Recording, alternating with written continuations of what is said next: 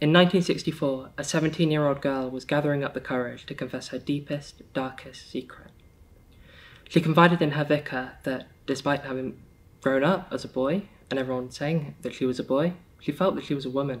The vicar felt it was his duty to help this poor, misguided young man out. He introduced her to a psychiatrist who agreed to help her get rid of these unwelcome and strange desires. As it was clearly a fetish for women's clothing driving this unwanted perversion, they all agreed on one course of treatment. That autumn, this person, still a child, was taken to a secluded room in this northern English hospital and sat down in front of a wall.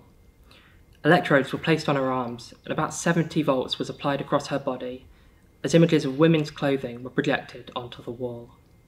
Unlike electroconvulsive therapy, which induces seizures and can be done under sedation, electrical aversion therapy requires total awareness throughout. The 17-year-old endured 5 or 6 sessions of this before stating that she wanted to stop, apparently cured. After a career in teaching and a life of flashbacks and ongoing physical complications, she transitioned anyway. She was far from the only person to live through this treatment. Electrical aversion therapy is no longer legal in the United Kingdom. However, the belief that transsexualism is a diagnosable and curable condition still exists either as an unspoken belief or sometimes outright. Conversion therapy, the harmful and disproven practice of trying to cure a gay or trans person of their unwelcome urges, is now finally facing a ban. However, in April of 2022, the UK government announced that trans people would actually not be included in this ban. Shockingly, at the time of filming, it is still legal to try and cure a trans person.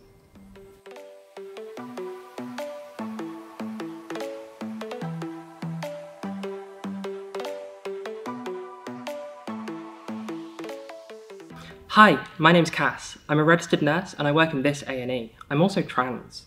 This is the 3rd film in a series dedicated to increasing the confidence and cultural competence of healthcare professionals looking after trans people in specific areas. If you're not in healthcare, you're by all means welcome to watch and share, but just know that we will be wading into the reeds with some medical jargon. Generally speaking, the NHS does not provide or condone ex-gay or ex-trans conversion therapy. With that said, we should probably get this out of the way. Being trans is not a mental health condition. There are no widely accepted clinical means to end a person's desire to live outside the gender role assigned with the sex that they were given at birth.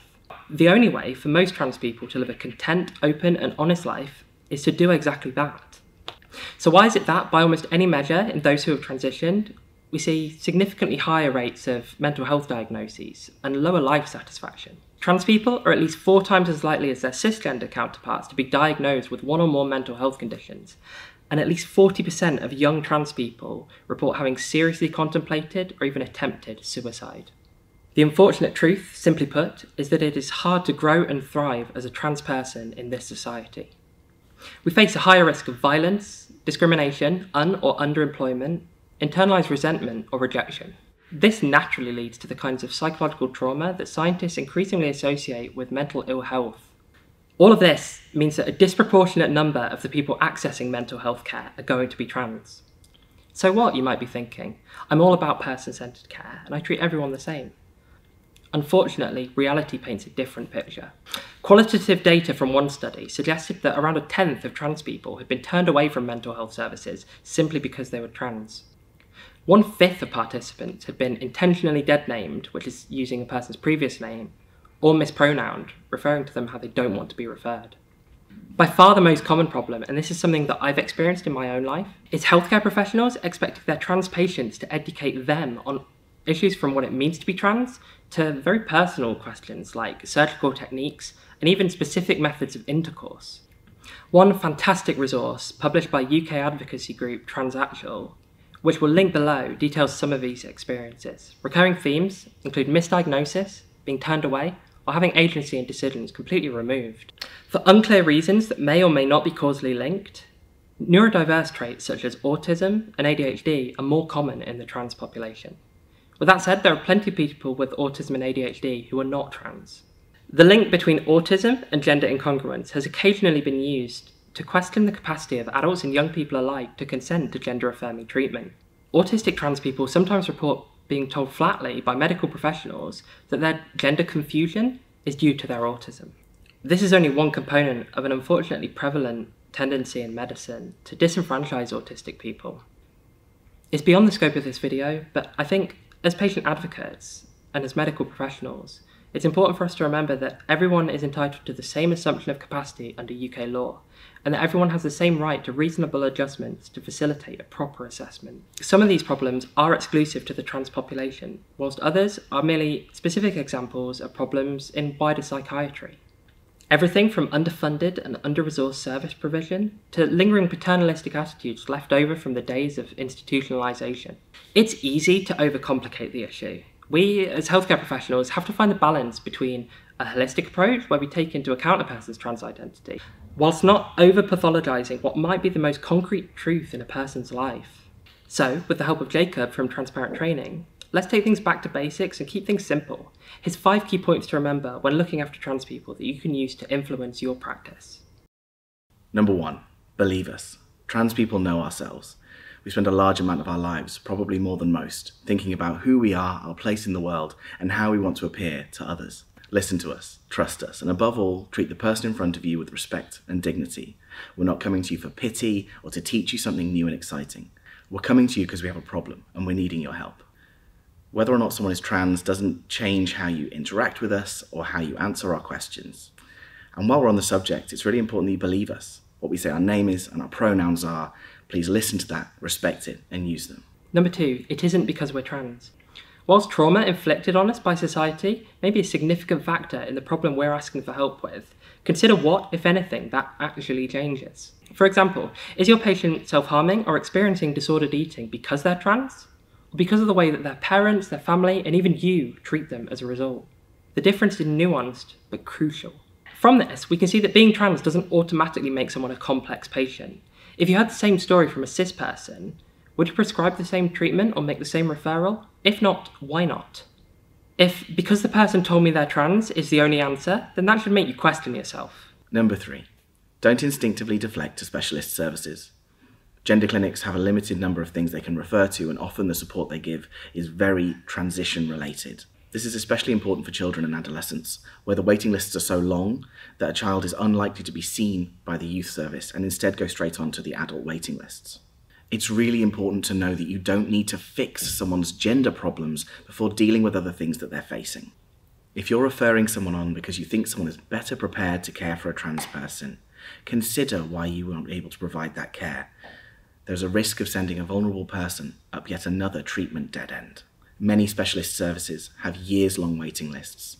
What are you going to do to provide care in the interim? Number 4, don't rely on us to educate you. As trans people, we're used to coming to a healthcare interaction as the more knowledgeable person. This is an unfortunate consequence of training and development that often ignores the trans population.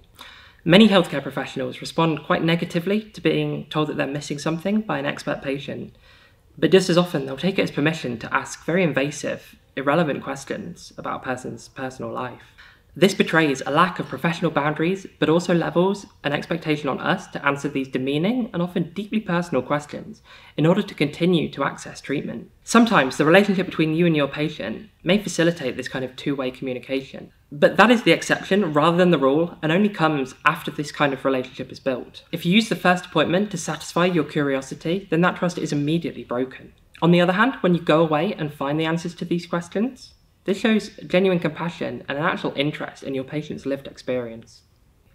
You can find some great jumping off points in the references to this series. We'll also link to Jayas, who provide all sorts of practical information and resources, and we've already mentioned Transactual. This isn't a definitive list, but it goes some way to showing just how much information is freely available. Number 5, being trans is not a medical condition. If you've had somebody referred to you purely because they are trans, question it. Sometimes you may be the most appropriate service. Certainly in the case of CAMS, this is the primary pathway for young people to be able to access gender clinics. In many cases, however, you may just be contributing to the pathologisation of someone's gender identity.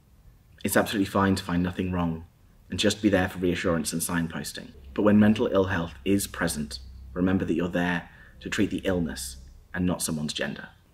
Transgender, transsexualism, and gender dysphoria are not valid medical diagnoses and should not be included in someone's past medical history.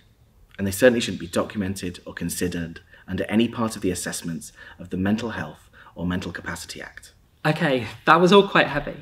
It's no secret that mental health funding and resource allocation has been slashed over the last few years, and waiting lists, bed occupancy, and staff morale are all at record lows, having suffered at least as badly as any other part of our health service. This affects everyone, but has a particularly stark effect on members of marginalised groups. Trans people are no exception, although the negative perception they have towards mental health services is not the result of coronavirus or austerity. It's the result of an often adversarial relationship between psychiatry and trans people that dates back to the 19th century and earlier. I hope you find this introduction to these issues informative and compelling. Times are changing, but we need to lead by example. Thank you so much for listening.